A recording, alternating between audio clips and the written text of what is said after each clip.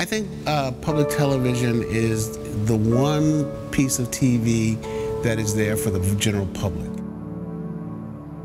It's for everybody. It does not have an agenda. It's there for you as the viewer.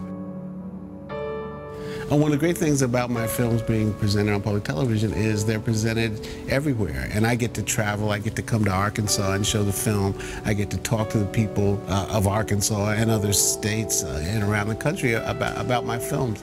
And that's great. Nobody else does that kind of thing. No other channel does that kind of outreach to the general public, to have me go and talk to people about my film. And that's really important.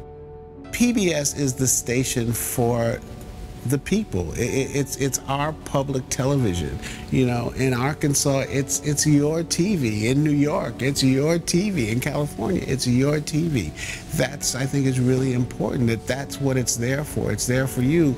And it also means that not only can you support it, but you can also get your input there. You can call your station, you can text your station, you can email your station and say, I don't like this, I do like this, I want more of this, I don't want more of this. You can't do that with any other network on TV. You can't do it.